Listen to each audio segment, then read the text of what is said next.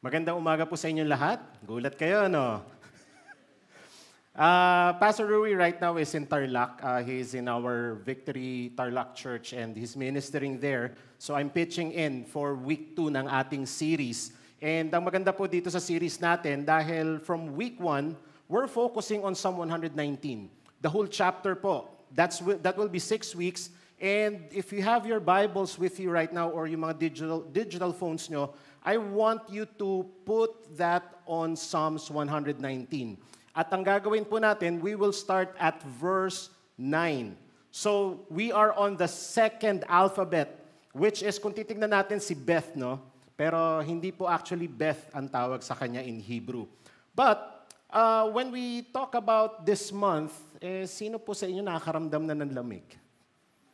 Lamig na, no? Ano po yung pinakamahirap gawin pag ganitong panahong malamig? Yung maligo, di ba? Oh, bumangon, maligo. Anong problema doon? Di ba, syempre, pag maliligo ka, ang sinasabi ng mga tao, mahirap yung unang buhos. Di ba? Yan din yung pinakamalamig, di ba? Ngayon, ito ang tip ko sa inyo.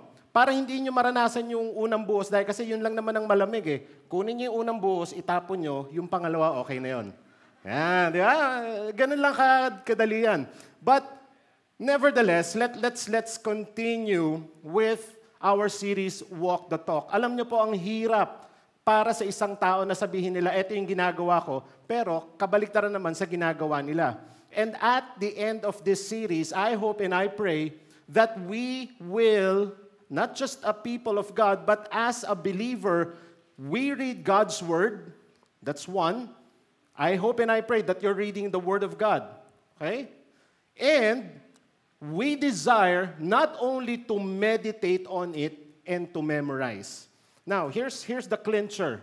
Minsan kasi pag may desire tayo, pag nawala na yun, hindi na.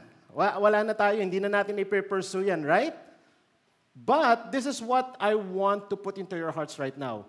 Not just desiring the Word of God, reading the Word of God, but we will crave. Sabihin mo, crave. Yan. Anong ibig sabihin ng crave? Yung talagang, Lord, gusto ko to. Pagka may gusto kang kainin, hinahanap-hanap mo yan. And that is what we need to understand, that we will not just desire, but crave the Word of God. And also, the ultimate goal is to walk in the Word of God and obey it. Ngayon, ang hirap minsan, paano ba natin isusstore yung Word ni God at susundin natin? Hindi ko natasabihin ko sino yung matigas ang ulo sa kalsada, di ba? Yung bawal na nga tumawid, tatawid pa, red light na nga, idediretso pa. Yung mga ganung bagay, tapos sasabihin mo, I am a following citizen. Wow, hindi nga. Di ba? But, here's the thing. When we say that we walk in the Word of God and obey it, it means that we have to store God's Word in our hearts and in our minds and to pray the Word of God. And every day as we crave God's Word, every day as we read God's Word, every day as we obey and at the same time memorize God's Word, we will now be transformed day by day into the very image of Christ. Are you following? Tignan mo yung katabi mo. Yan. Anong itsura niyan? Yan, maganda, di ba? Maganda't gwapo eh. Pero let me just challenge you as you look at that person. Yes, may mga flaws yan. But as we continue to obey God's Word, as we continue to follow and read God's Word, that person is being transformed into the very image and likeness of Christ. Pero let me just throw you something. According to Brennan Manning, the greatest single cause of atheism in this world today is Christians who acknowledge Jesus with their lips and walk out of the door and deny Him by their lifestyle. That is what an unbelieving world simply finds unbelievable. Hello? Guilty, right? Bakit? Ano yung nangyayari sa atin? On a given day, which is Sunday, talagang ang bait mo. Pero pagdating ng Monday all the way to Saturday, you have a different life. And that is the reason why we're studying not just Psalms 119, but what can we do when we say, I walk the talk. Yan. But let me just give you something. It's not just walking the talking, but it should be reflective. Ang sinasabi natin, we should preach what we say. Ang hirap kasi, no? All values are caught rather than taught. Hindi mo pwedeng sabihin sa anak mo, anak, huwag kang uminom. Tapos ikaw umiinom ka. Anak, alam mo, ang paninigarilyo, nakakasama ng katawan yan. Penging ang lighter. Yung mga ganun, di ba? Mapapansin nyo yan yung mga tao, kung hindi pa rin nagbabago, sa mga birthday party, pag magsisindi kayo ng kandila, subukan nyo yun. Pasindi naman, no, ang gagawin niya. Yung iba, hindi makarelate, no? Parang ano yan? Let me tell you about this man. His name is Timothy Treadwell. Timothy Treadwell was named the Grizzly Man. Bakit? During his time, he lived in California and dumating sa point niya na medyo ang hindi maganda yung buhay niya, napunta siya sa mga bisyo and all of that. And what really happened is he transferred from California to Alaska, wherein he stayed in the wilderness. True enough, sabi niya, he found his peace with the bears. Sino sa inyo dito, pag nakita niyo yung bear, parang gusto niyong yakapin? Di ba? Now, grizzly bear, they are wild, and yung isip nila, hindi naman ganun ka-stable. So what happened? Tim Treadwell slowly tried to get close with the bears. And he said, every time he meets a bear, pinapangalanan niya yon. Parang si Adam, no?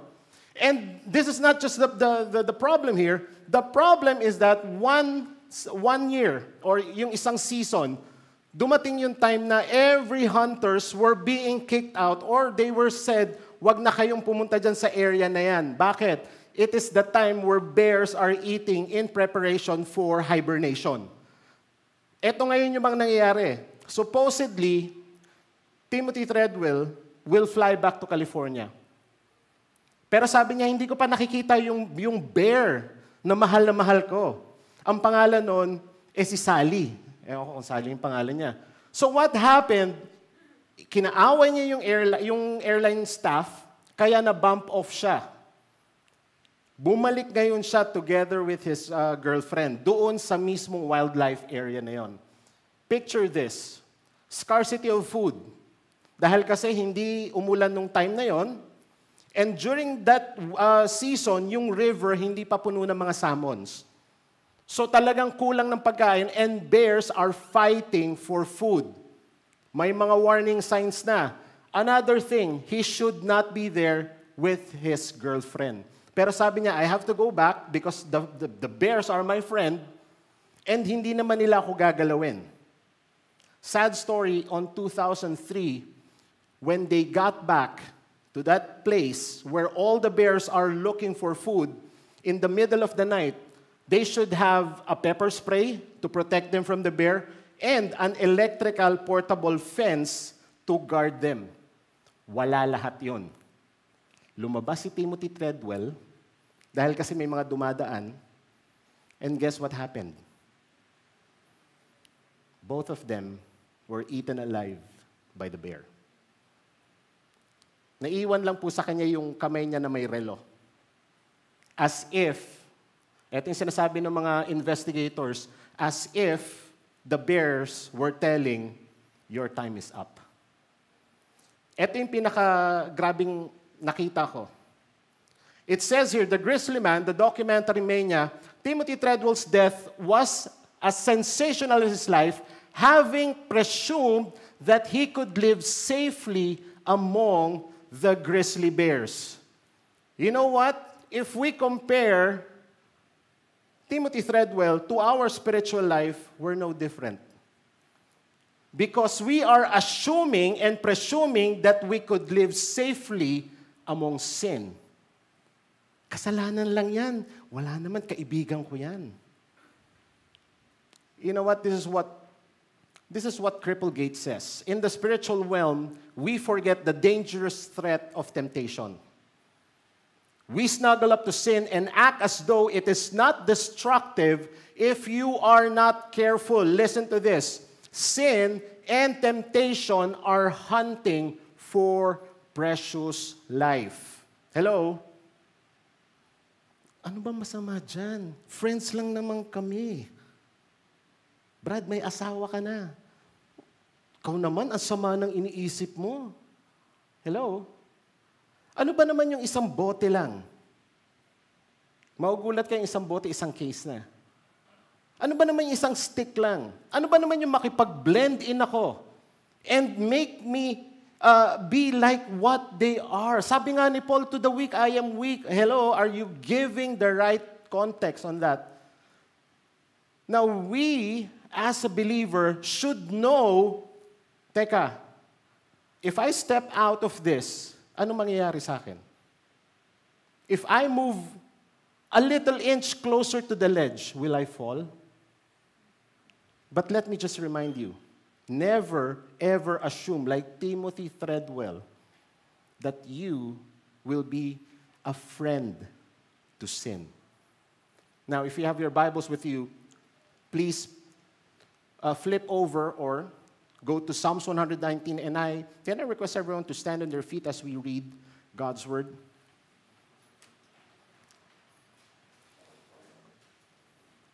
Psalms 119, we'll start by verse 9 all the way to 16, and it says, "How can a young man keep his ways pure? By guarding it according to your word. With my whole heart I seek you. Let me not wander from your commandments. I have stored up your word in my heart, that I might not sin against you. Blessed are you, O Lord. Teach me your statutes. With my lips I declare all the rules of your mouth. In the way of your testimonies I delight as much as it's in all riches." Verse 15 says that I will meditate on your precepts and fix my eyes on your ways. Verse 16, I will delight in your statutes. I will not forget your word. And with that, Lord, we pray and declare that as we read and as we, Lord, study your word, I pray and I declare that you will just speak into our hearts right now. Father, in the name of your Son, Jesus, we pray, open our hearts, open our minds, that we will be able to see and understand what needs us to follow in walking, not just walking with your word, but storing your word in our hearts. Father, this is our prayer in Jesus' name. Amen. You can now take your seats.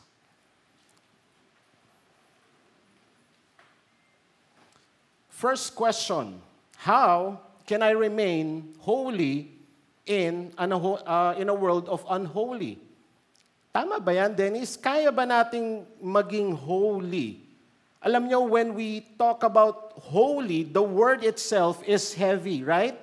And if you look at the dictionary, it means that it is dedicated or consecrated to God or a religious purpose. It is sacred. Now, pag tinignan mo bang isang tao, masasabi mo bang holy siya? Hindi, di ba? Now, hindi mo rin pwedeng sabihin na ang isang tao holy the way he walks, the way he talks, the way he dress. We cannot define. But if we look at the Bible, when the Lord is saying, "Be holy for I am holy," it means that we are set apart. Pag tinignan natin yung sarili natin, compared to the world, we should be different. Hindi pwedeng pag tinignan ka, yung laro na tinatawag natin yung look for, ano ba tawag doon? Spot the difference. Pag tinignan mo siya, meron bang difference between you and the world? Or pag sinabi nila, parang mas malala ka pa kaysa dun sa mundo, Now, when we say holy, it's not just the way we say things, it's not just the way we act, but it's a constant living. It's a lifestyle for us. Now, that question probably will linger in your mind. Pwede ba ako maging holy sa mundo na hindi naman talaga holy? Now, let us look at the answer in God's Word in Psalms 119. Let's go back in verse 9. It says, "How can a young man keep his ways pure?" Now, baka tanongin nyo, bakit young man? Bakit hindi old man? Di ba? Bakit hindi middle-aged man? Bakit young man? Because when we talk about young man, it is speaking about youth. Sino dito yung mga youth? Wala. Ako lang. Bakit youth? Dahil kasi when we talk about youth, it speaks about that person when habits are forming, right? Pag may anak kang maliit, tinuturuan mo na siyang magsalita, tinuturuan mo na siyang kung ano-ano because you are now training the child. And whatever you feed the child, eventually it will become part of his DNA. Kaya nga minsan, di ba, pag tinignan mo, uy, kamukha siya ng daddy. Oh, di ba? Parang dirin-diri ka pa no? Bakit ganun? Di ba? And people are saying, as young as 1-year-old, they are like sponge. The more that they see things, the more that you do things, ginagaya nila. Hello? Ang isang taong matanda, sasabihin niya, ako to. Ako na yan. Kaya nga, there's a saying wherein, you cannot bend or form an iron that is cold. Right? Kahit anong pukpok mo dyan, kahit anong gawin mo dyan, siguro mabibend mo siya in a little, pero baku-baku pa rin. Pero when the iron is hot, sinasabi nila, strike while the iron is hot. Bakit? You can form that iron according to your desire. Now, what else? When we talk about youth, it speaks about friendships that are created. Alam nyo, sa totoo lang, no, identities are formed pagdating ng anak nyo, preteens. Pagdating ng preteens, nandyan na yung nakikita niya yung identity niya, uy, mas fit in yata ako dito kaysa sa family ko. Mas nakikita ko yung sarili ko na belong ako. Kaya nga sa era na to, ang kinakatakutan ng mga tao, ng mga kabataan ngayon is the word FOMO. Sino sa inyo familiar dun sa word na FOMO? Di ba? FOMO yan? Akin yata yung FOMO na yan Hindi. FOMO is fear of missing out. Hindi mo gustong hindi ka kasama doon, hindi ka belong doon. Are you following? So that's the reason why the scripture or the psalmist is now speaking about and telling about how can a young man keep his ways pure. Not just friendships are created, but also decisions are made. Hello? Sino sa inyo dito hanggang ngayon, nasa bahay pa rin kayo ng nanay nyo? Yan. Wala namang problema doon. Pero kung estudyante ka at makipag-date ka, parang awa mo na. Kanino mo kinukuha yung pan-date mo? Di ba? Kung wala kang pan-date, I'm speaking to men. Kung wala kang pan-date at hihingi ka sa mga magulang mo, huwag ka na makapag-date. Hello? Bibili ka ng pinakamahal na cellphone. Ayan, lumabas na ang iPhone 14. 'Di ba? Kung meron kang iPhone 14 at ang SIM card mo walang laman or walang load, ihingi mo pa sa nanay mo, okay lang kung dalawang iPhone 12, 14 din 'yun, mga kapatid. Okay? But what I'm saying here is this, decisions are made and sometimes the youth will decide something that is not right. Kaya nga importante that we seek counsel from people who are much of our age. Hello?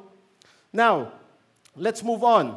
1 Corinthians 15:35 says, sabi nga kanina, no, decisions are made because do not be deceived, bad company corrupts good morals.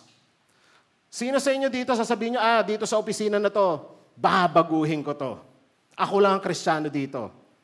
Batting average, baka mamaya ikaw na yung kasama nila. Hello? Huwag kang magsasama ng isang bulok na kamatis sa isang basket na punong-puno ng mga gagandang kamatis. Dadating yung time, lahat yan mabubulok din. Do you see the picture? As we continue, the Bible is saying, how can a young man keep his ways pure?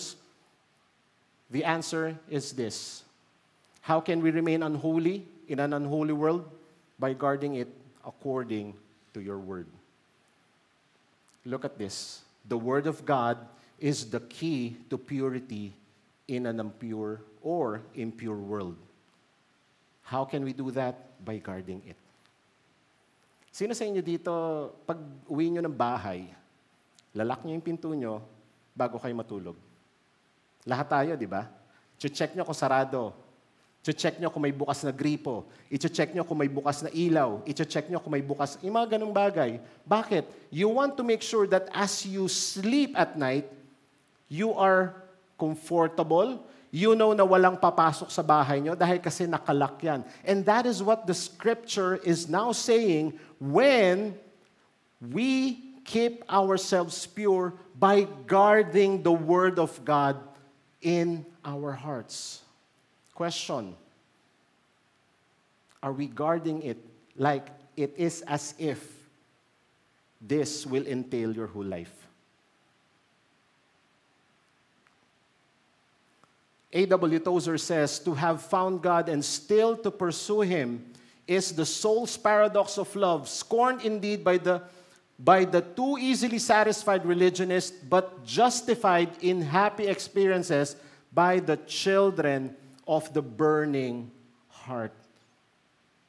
J.W. Tozer is explaining right now, if you have found God and still to pursue Him is a soul's paradox of love. If we love the Lord, if we love Him as we are saying na, Lord, Ikaw talaga yung nagbago sa buhay ko, then you will pursue Him. Then you will make sure that everything that what the Scripture is saying is in your heart right now. So, let me just give you something that will really appreciate or ma-appreciate natin yung Scripture. Sabi nga natin, this is an acrostic alphabet. Last week, binasa natin si Aleph, right? Tinuturuan natin yung mga anak natin, I have two hands, a left and the right. So, eto ngayon si Beth. But in Hebrew, it's not pronounced as Beth, but it's pronounced as Bahit. B-A-H-Y-E-E-T. That's Bahit. Okay? Ibig sabihin yan, the letter B or Beth represents a tent or a house. Now, the scripture is pointing that our hearts are like a tent or a house. So, ibig sabihin nito, as we store God's word in our hearts, as we put things into our hearts, the Bible in Proverbs say that whatever stores in our heart, the mouth speaks. So, ano ba yung in-store natin sa heart natin? Just like what Herbert Lockyer said, making our heart a home for the Word of God in an impure world surrounded by filth and sin, greed and pride, God's Word is the means to personal purity. What you put into your hearts right now, garbage in, garbage out. Hello? How do you read God's Word? Are you at home with God's Word or stranger ka? Naranasan nyo na pumunta kayo sa isang bahay, pinatulog kayo at hindi kayo makatulog at sinasabi nyo na mamahay kayo, right?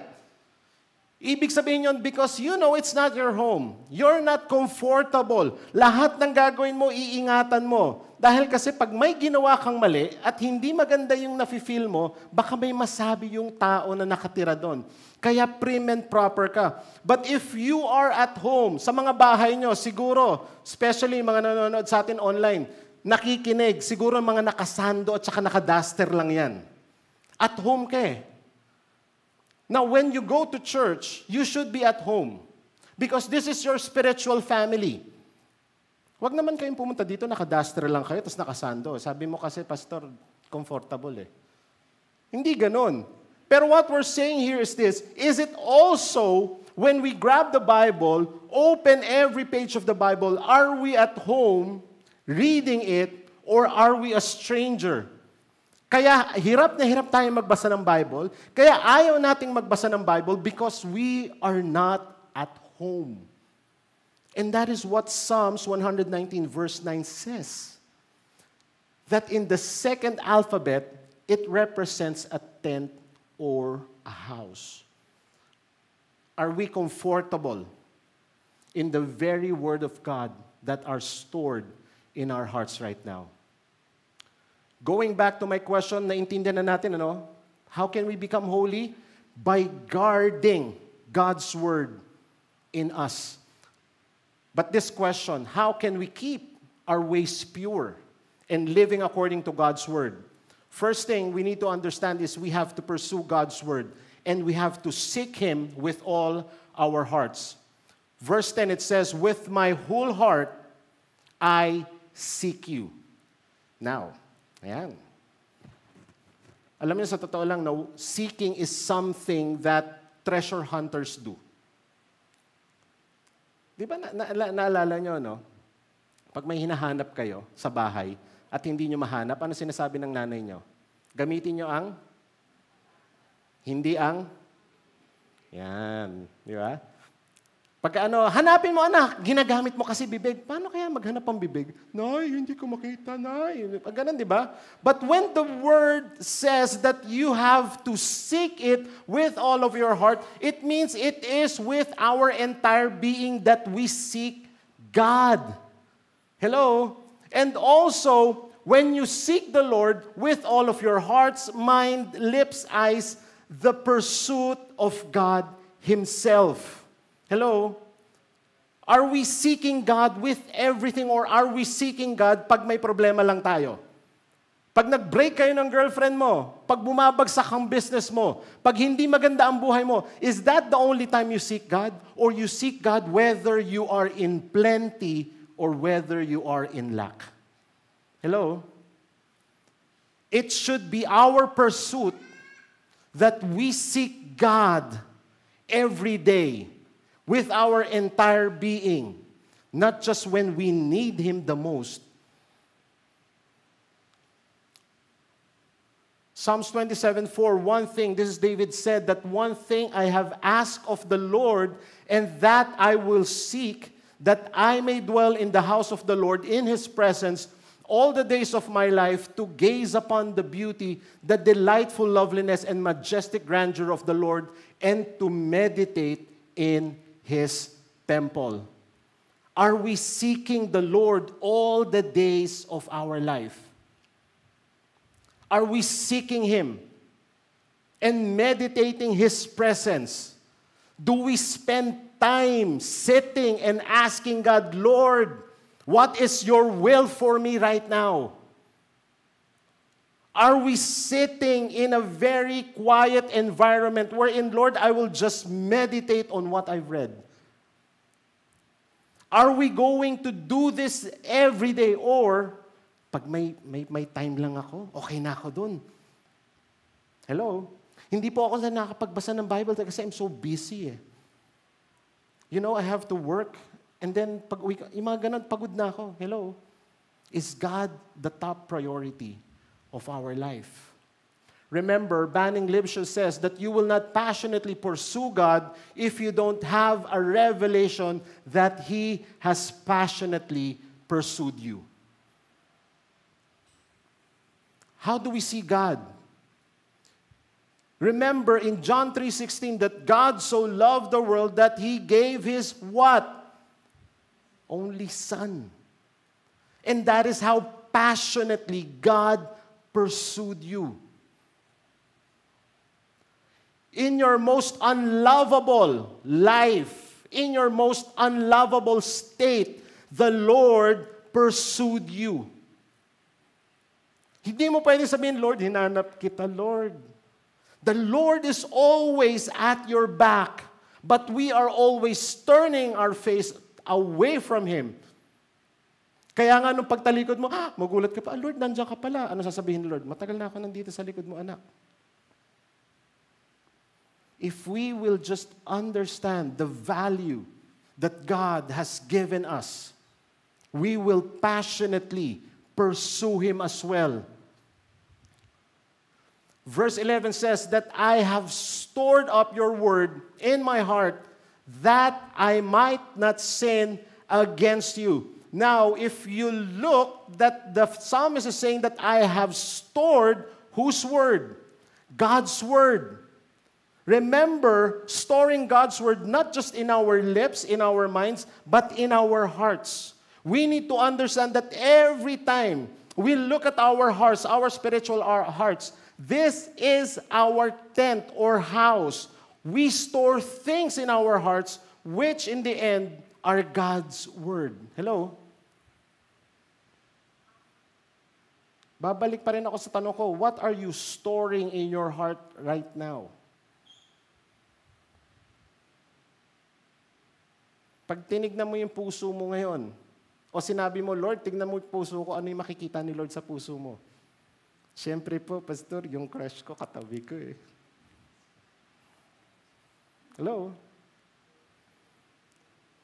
Remember this, because again, out from the abundance of our hearts, the mouth will speak. Whatever we store in our hearts, kaya nakita mo, ang daming tao nagkakaroon ng negative or nagiging negatron, dahil ano yung nafe-feed sa kanila? Negative. Ano ba naman buhay ito? Ang pangit-pangit. Ano ba naman? Lahat na lang negative. Hello? But if we replace it with God's Word, we will see not just the perspective of God, but we will see His goodness, His love for us, na masasabi natin, Lord, o nga no, bakit ba ako reklamo ng reklamo? You will provide naman para sa akin eh. Lord, bakit hanggang ngayon, inis na inis pa rin ako? Pero Lord, sinabi mo, you will restore. Hello? Starting your day. You want to start your day right? It's not with a breakfast. It is something that you will do by opening the book of God and slowly reading and meditating on it. Because the psalmist says, that I might not sin against not just other people, but specifically with God. Let me tell you this. Sin will always fascinate us. But in the end, sin will assassinate us. Kung napanood niyo yung Jurassic Park, di ba?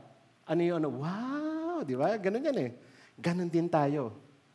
If there is temptation in front of us, the first reaction would be, wow! Alam niyo ba kung bakit pinangalan ni Adam na woman si Eve? Ito ano lang to, kaalaman lang to ah. Dahil kasi di ba pinatulog siya ni Lord? Tapos tinanggalan siya sa tadyang, right? Nagbabasa ba kayong Bible? Parang... Paggising niya, sino yung unang niya nakita? Si Eve. Siyempre, tutulog siya, hindi niya nakikita na may kamukha siya at nakita niya, wow! Man. Di ba? Parang dagdag kaalaman sa inyo na. So, sa kanya, kaya woman yun dahil kasi nagulat siya, wow, man. Dahil kasi, kamukha ko eh. Yan, tuloy tayo. Remember, sin will always fascinate you. Oh, grabe, parang okay naman siguro, isang relasyon lang. One night stand lang.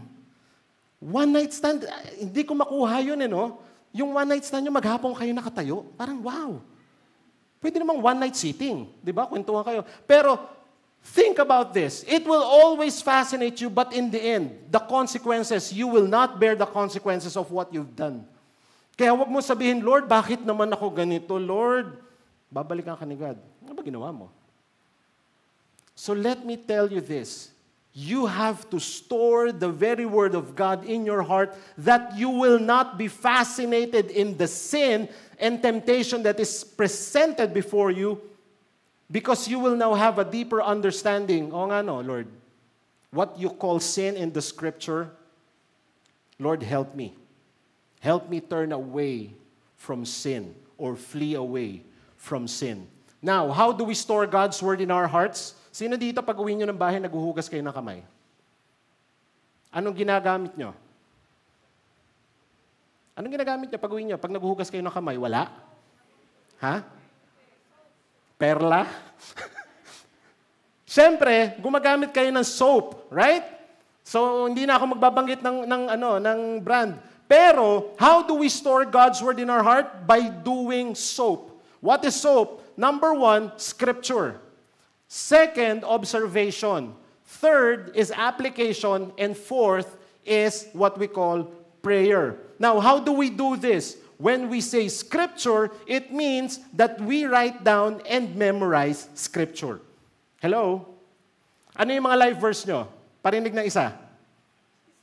Jesus wept. Siguro pag nagtanong ako, ano pa yung isa? Judas hung himself. Aray ko. Every time, let me tell you this. As you read God's Word, write it down. Hello? Bakit? Kasunod nun, yung observation mo. Your observation should be, what do you see in the Scripture that you have read?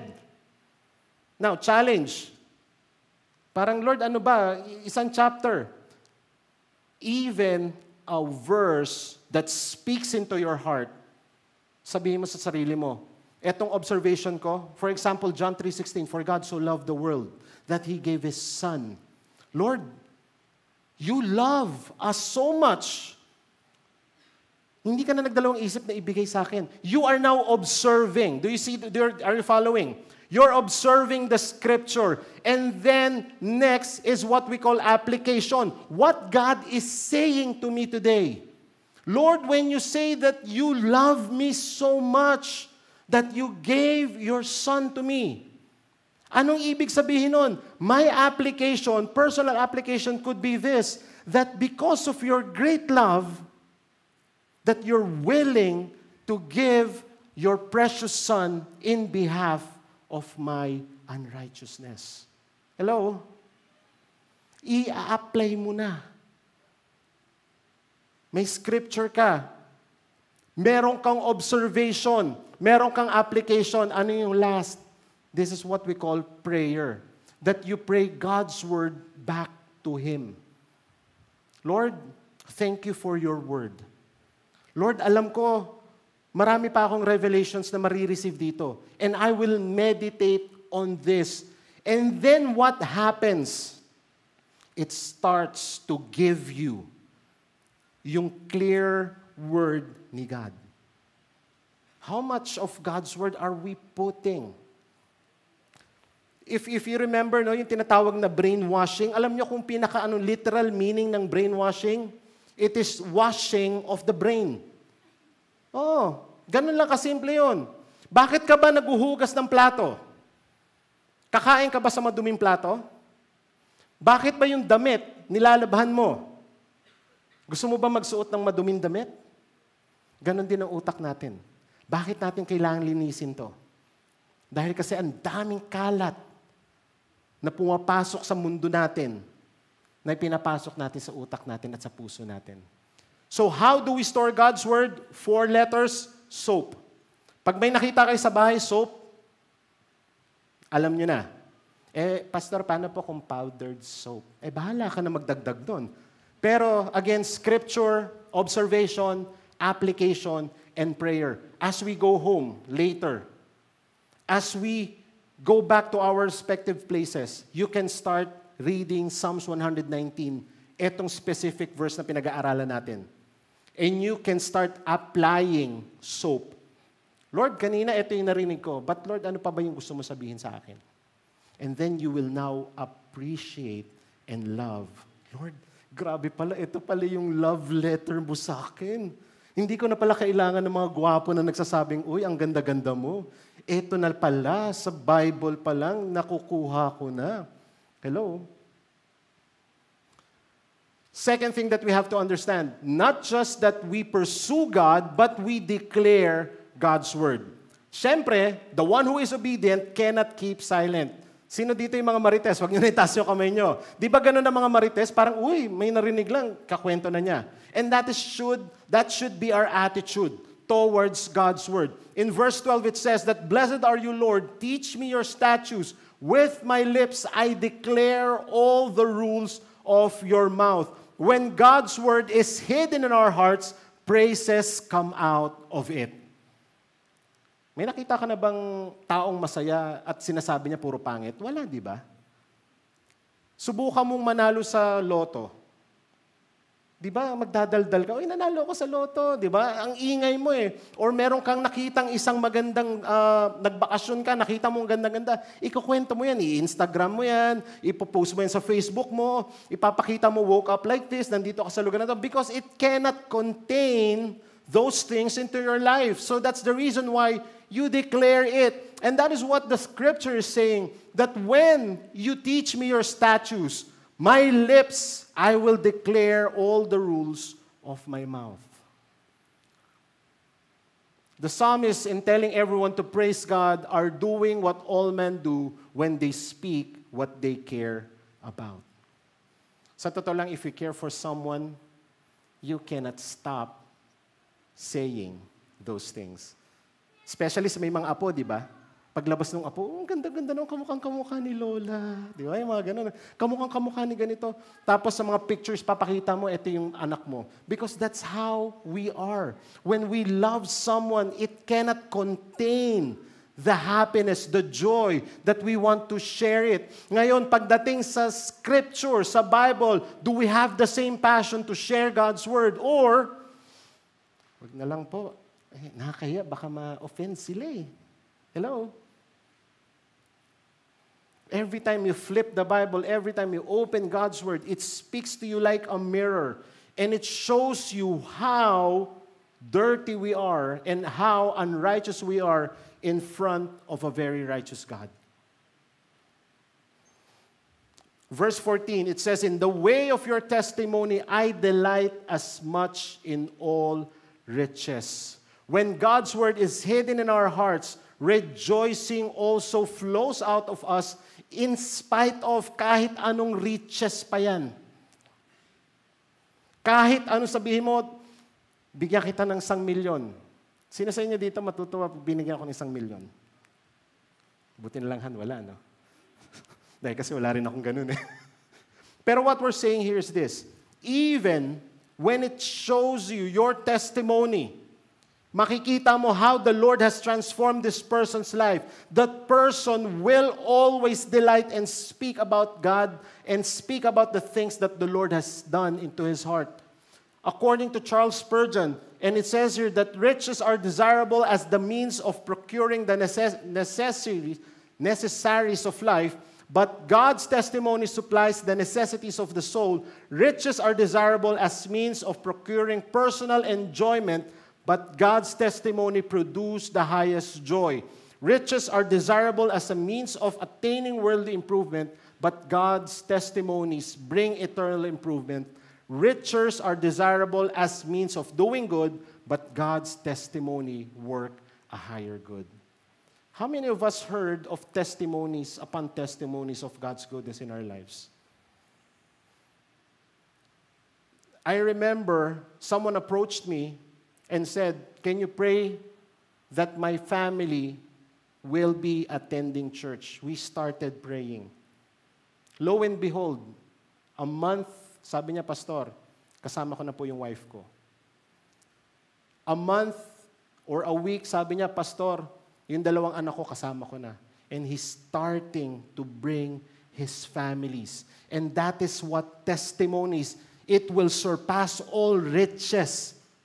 Because of the things that God is doing into that person's and to that person's family, we can say, "Lord, salamat." Makikita namin, my families are now rejoicing with me. My families are also now joining, praising God.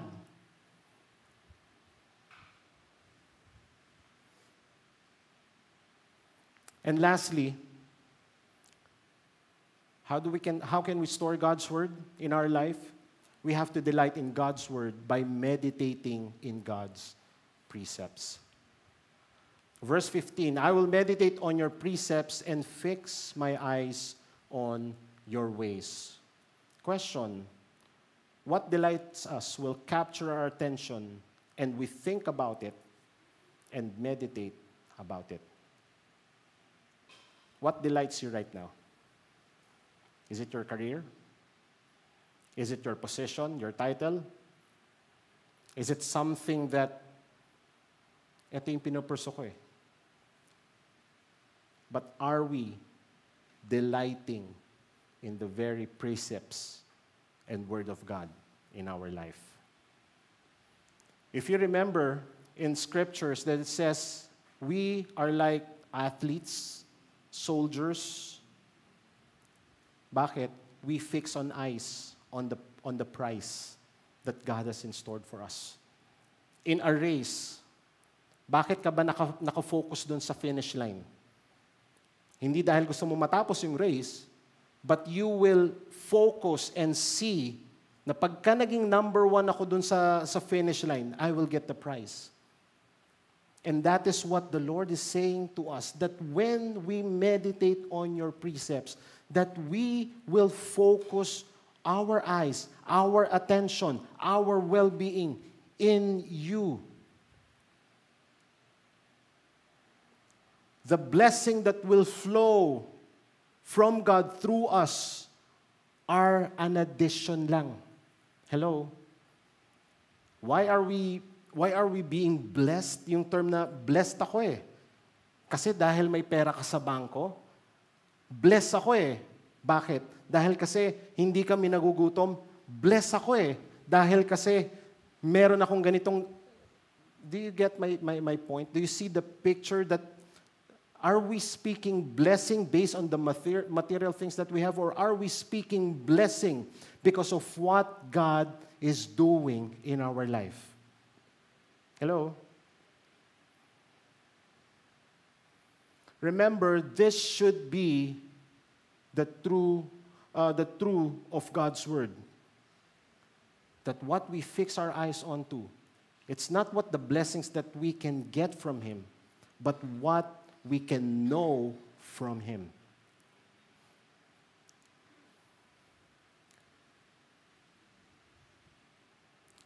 Greg Oden says, to meditate on Scripture is to allow the truth of God's Word to move from head to heart.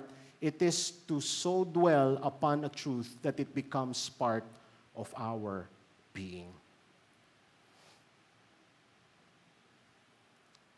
When temptations hit us, anong ipambabala natin? Pag nakaharap mo ang demonyo at tinetempt ka niya, anong scriptures ang ibabato mo? Dennis, alam mo, dami kong scriptures na alam eh. Oh, that's good. But my question is this as well. Eh, ang demonyo, marami ring alam yan. Baka mas marami pang alam sa'yo yan. When you are faced in a situation, you are down, ano yung sasabihin mo? It's one way for us to memorize God's Word. It's also one way for us to obey God's Word. And it's also one way for us to make that Word real in our life. Do you want to know what God wants you to do with your life? Lord, ano bang purpose mo sa akin? Have you heard the term chewing the cud? Yan. So, eto yung mga baka, no? Pag lumabas ka dyan, wala ka na makikitang baka. Pero, the term chewing the cud refers to animals who are eating grass. Ibig sabihin yan, the cows will chew, lulunukin yan, tapos i-regurgitate uli nila yan. Ibig sabihin, that dairy cows, spends almost 8 hours a day chewing their cud. That's around 30,000 chews a day. Ang daming chews, no? When a cow chews her cud, she is regurgitating a bolus of food in her mouth, which she rechews and re-swallow. When she does this, saliva is created, which contains a natural antacid. This helps to buffer the rumen, which is, well, I will not explain this, but this is what chewing the cud is important. Chewing the cud is often used as an indicator of good health and contentment sa mga baka. Are we like those cows who choose God's Word? Kaya nga yung mga baka pag tinim mo, nguya ng nguya eh. 30,000 a day, cows will chew the grass. It's not just because yung digestive system nila mahina, hindi. What they're doing is they're chewing it slowly for the nutrients, for the body to be absorbed by the cows. Kaya nga pagka naggatas sila, ganun nakaganda yung gatas nila. And that should be our attitude when we sit down and meditate on God's Word. As we chew Meditate on the Word of God. Wag naman yung pag-uwi mo ng bahay, sabi ni Pastor Itsuko, pinilas mo yung Bible, nginuya mo. Wag naman ganon.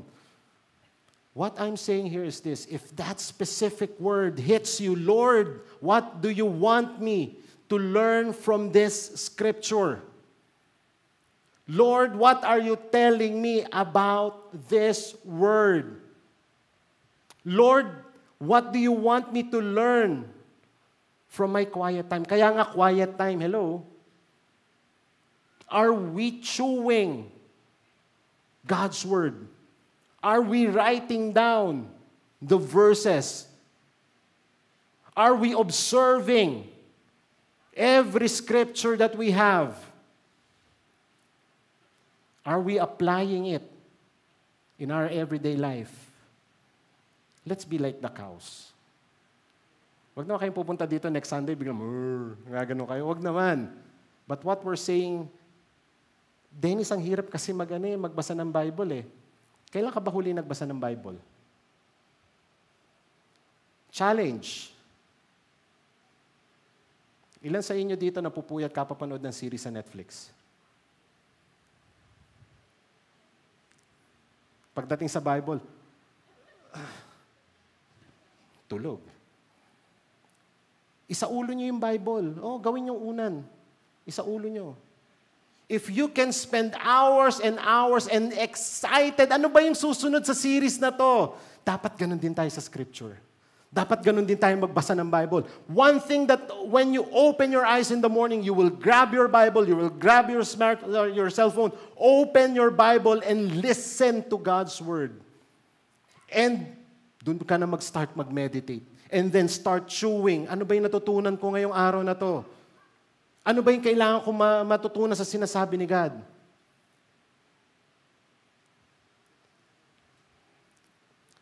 Remember, reading the Bible is vital for every Christian. How can we learn about God or grow spiritually if we do not spend time studying the book by which He has made Himself known to us?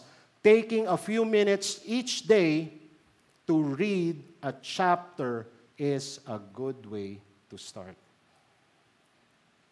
Let me just give you a different perspective. Minsan kasi feeling natin that, kailangan 3-5 chapters a day, right? But let me challenge you. It can be one verse. But on that one verse, or one chapter, if you're reading Proverbs, let me tell you this, hirap ka magbasa ng Bible, start reading Proverbs. Proverbs has 31 chapters. We have 31 days in our calendar, right? So in Proverbs, ano tayo ngayon? September 14, right? Start Proverbs 14. Read it. Write it down. Observe what was said on Proverbs 14. Apply what was said on the Word and then pray it back to the Lord and say, Lord, ano ba yung gusto mo sabihin sa akin dito? You want to have wisdom? Read Proverbs. Bukas, 15, right? Ano ba ngayon? 11 lang pala ngayon. Mali pa yan, no? Thank you. Start reading Proverbs 11 now. Tomorrow, 12, 13, so on and so forth. Do you see the picture? Do you understand what's happening? And you will now see, pag binasa ko tong Bible, it starts to clear off those cobwebs in my mind, in my heart, my doubts.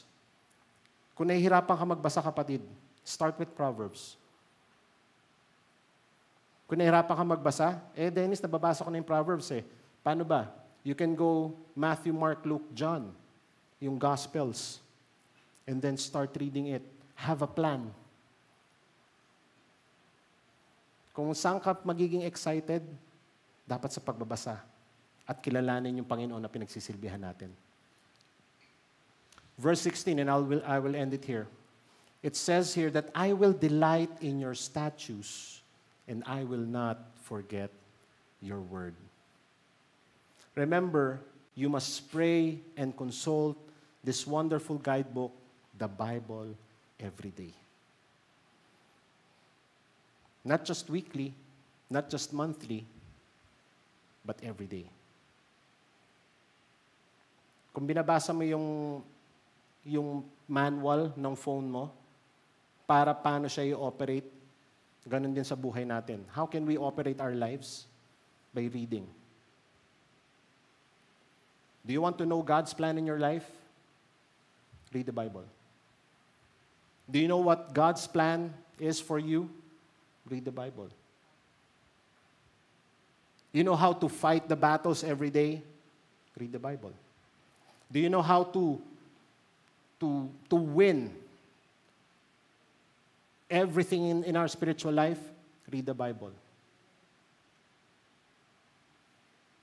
When you find a man meditating on the words of God, let me tell you this, my friends, that man is full of boldness and is successful. And I love what Joshua 1:8 says, that the book of the law shall not depart from your mouth, but you shall read and meditate on it day and night, so that you may be careful to do everything in accordance with all that is written in it. For then, this is what the Lord said to Joshua, that it will make your ways prosperous, then you will be successful. You want to be successful in life? Joshua 1:8. My challenge for you is reading the Bible a necessary part of your day, or does it have a low priority in your life? That's my challenge for you this morning.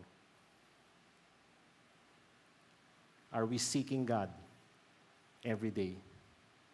Or nandun lang siya, Lord, pag kailangan lang kita, babasahin kita. Baka mamaya pag binuksan mo yung Bible ngayon, may lumabas na gagamba. Dahil kasi hindi mo na nababasa eh. Ano ba yung nasa puso natin? What are the things that we store in our hearts right now? Is it the very Word of God? Or is it the world that dictates, eto ka dapat? And lastly, as I call on the keyboardist, to be a healthy Christian, don't treat the Bible as snack food. God's Word is not meant to be fast food. Take time for a long chew.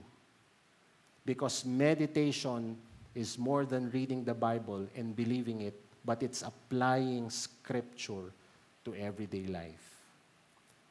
Baka sabihin mo sa akin, Pastor, di ba meditation napaka-negative niyan? Hindi. When we meditate on God's Word, we focus on the things that we see. And we start asking God, Lord, hindi ko maintindihan itong sinasabi mo sa akin. Lord, I pray for your Holy Spirit to open my eyes. Help me understand. Sa totoo lang, no one can fathom God's wisdom. God's revelation was given to us 2,000 years ago. But what we do right now as we read God's Word, it is an enlightenment to us. The Holy Spirit is shedding light in our darkest, most crooked, most wicked part of our heart. And it's giving us wisdom. How do we live our life? Let's not treat the Bible as a snack food or a fast food na nagmamadali ka. Take time. Kailan ba ako pwede mag-start? Mamaya? Pag-uwi natin? Start the habit. You want to know more?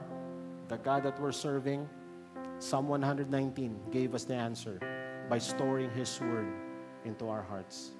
Amen? Let's pray. Father, thank you so much for this time.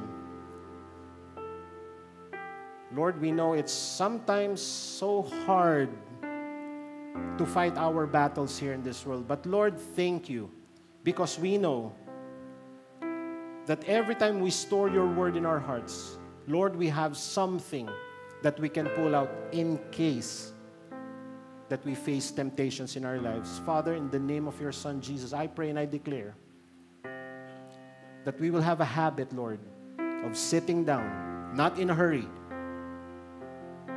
not snacking on your word, but really chewing on it. Just like what the cows are doing, chewing the cud. But Lord, we want to chew on your word slowly. Lord, teach us. Teach us, Lord, to really appreciate and love your word. Because we know, God, that every time we encounter you, there's fresh revelation. Father, we thank you. May the Lord bless you and keep you. May the Lord make his face shine upon you and be gracious to you. And may the Lord turn his face towards you and give you peace. In Jesus' name we pray. And all God people say, amen, amen, amen. All right, God bless you. See you next Sunday on our third installment of Walk the Talk. You are now sent off. God bless you and have a blessed Sunday.